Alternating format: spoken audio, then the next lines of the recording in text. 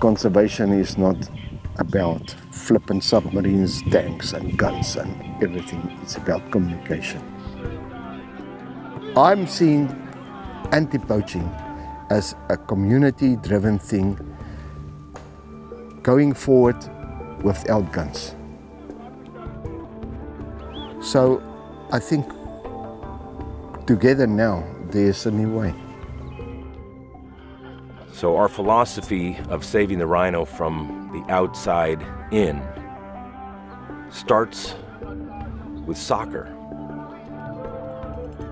Our focus is for the community to be uplifted to a point where their life is now enhanced by wildlife.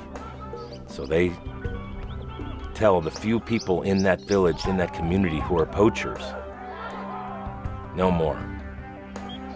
No more rhino poaching, because now our lives are better, because those rhinos are alive, not better because they're dead.